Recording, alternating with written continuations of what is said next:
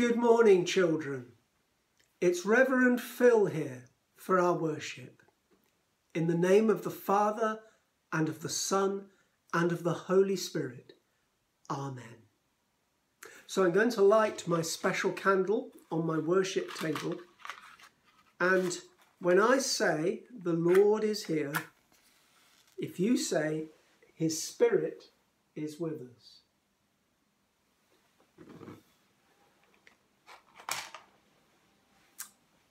You ready? The Lord is here. His Spirit is with us. Today we're thinking about a special time of year called harvest. It's a time when we think about what we eat and drink and the journey it takes from crops growing in the fields to the meals that we enjoy. And we give thanks for it. Actually, you caught me in the middle of having me breakfast. I must have had a bit of a late start today. I wonder what you had for your breakfast. Well, I had, here we go, can you see it? Some toast. And marmalade. Very nice. And a cup of tea.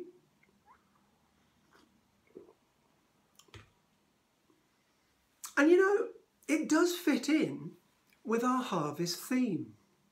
For as we think about what we eat and drink and the journey it takes from crops growing in the fields or on the trees to becoming a breakfast like this. So let's think about it for a minute. I got most of the ingredients here from the shop in Brood. But where did they all come from originally? So, toast is made of bread, and bread is mainly made from wheat. And this wheat came from farms in Staffordshire. And then the butter on the bread, on the toast, which you can't really see very well now, but the butter came from a dairy farm in Cornwall, Cornish butter. And then the marmalade has got oranges in it. And those oranges came from Spain. And as well as oranges, you make marmalade with quite a lot of sugar. And the sugar came from all the way over the ocean in Brazil. And then we've got my tea. The tea in my mug of tea came all the way from India. And then the milk in the tea, well, that was from a dairy farm up the road. So my simple breakfast, which is very nice, by the way, has come from Staffordshire, Cornwall, Spain, Brazil, and India. Wow. Just think of all the people who must have been involved in getting me that breakfast. The farmers, the growers, the pickers, the transporters, the shopkeepers, just to name some of them. And yet we take it all for granted. That's why it's so good to have a time of year when we can give thanks for all of them, especially our own farmers in this country. And we give thanks most of all to God, the God who blesses us with the sun and the rain and the fertile soil and all the minerals and natural resources we need to keep our world going and to keep our food growing. There's a lovely verse in the Bible which captures that sentiment. It's from Psalm 65. You care for the land and water it. You enrich it abundantly. The streams of God are filled with water to provide the people with corn. You drench its furrows and level its ridges. You soften it with showers and bless its crops. one more thing about harvest. Because we have so much food on our shelves in our kitchens whenever we want it, we try to help out those who have so little. That's why we collect food to support the work of the Wolverhampton Food Bank or the Good Shepherd or other organisations like that help to provide for those in need. Amen.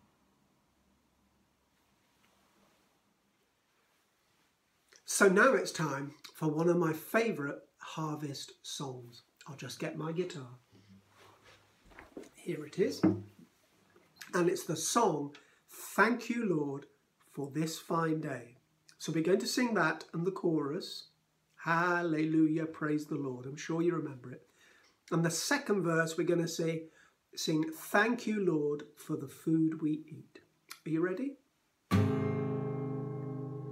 Thank you, Lord, for this fine day. Thank you, Lord, for this fine day. Thank you, Lord, for this fine day, right where we are. Hallelujah, praise the Lord. Hallelujah, praise the Lord. Hallelujah, praise the Lord, right where we are. Thank you, Lord, for the food we eat. Thank you, Lord, for the food we eat. Thank you, Lord, for the food we eat. Thank you, Lord, for the food we eat, right where we are. Hallelujah, praise the Lord. Hallelujah, praise the Lord. Hallelujah, praise the Lord, right where we are. One more verse. So this time I want you to think of your favourite food, or maybe two foods, and sing Thank You, Lord, for whatever that food is. Okay, have you thought what you're going to sing? Well, I'm going to sing Thank You, Lord, for fruit and chocolate. You can sing that as well if you want, or you can sing your own version. Are you ready? Thank you, Lord, for fruit and chocolate. Thank you, Lord, for fruit and chocolate. Thank you, Lord, for fruit and chocolate, right where we are. Last time. Hallelujah, praise the Lord. Hallelujah, praise the Lord. Hallelujah, praise the Lord, right where we are.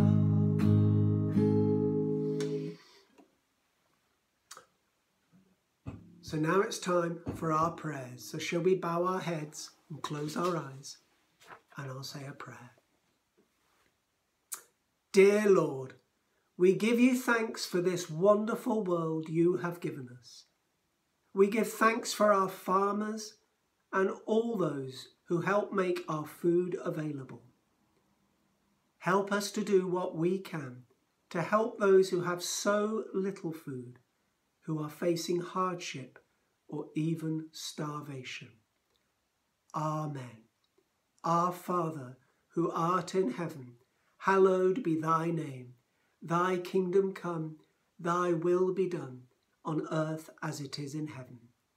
Give us this day our daily bread, and forgive us our trespasses, as we forgive those who trespass against us.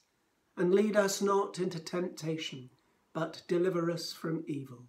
For thine is the kingdom, the power and the glory, for ever and ever. Amen. Well, thank you for joining me today, children. And I can finish my breakfast now. God bless.